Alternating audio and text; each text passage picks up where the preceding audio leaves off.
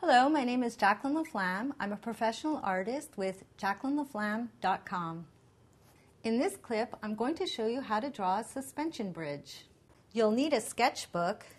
You'll need some black markers to draw with. When drawing a suspension bridge, we're going to start off with the deck of the bridge.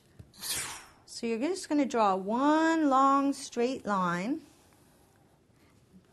Then at the bottom, we're going to draw a little rectangle in and close out the sides of the deck. And another rectangle. Then we're going to go and draw two more parallel lines together, which are perpendicular to the deck of the bridge. And we're going to draw the top part a little bit higher than the bottom part. Then we're going to do a nice big swoop right to the tip of this line. And we're going to do another swoop right coming to the top, very top tip. And then one more swoop coming down to the bottom of the deck. Then we're going to start drawing the suspension lines at regular intervals.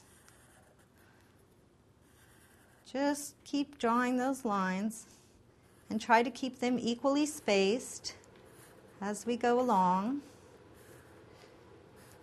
And you just keep drawing those lines.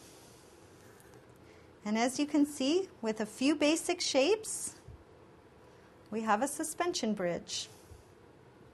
This has been Jacqueline LaFlamme. Thank you for watching.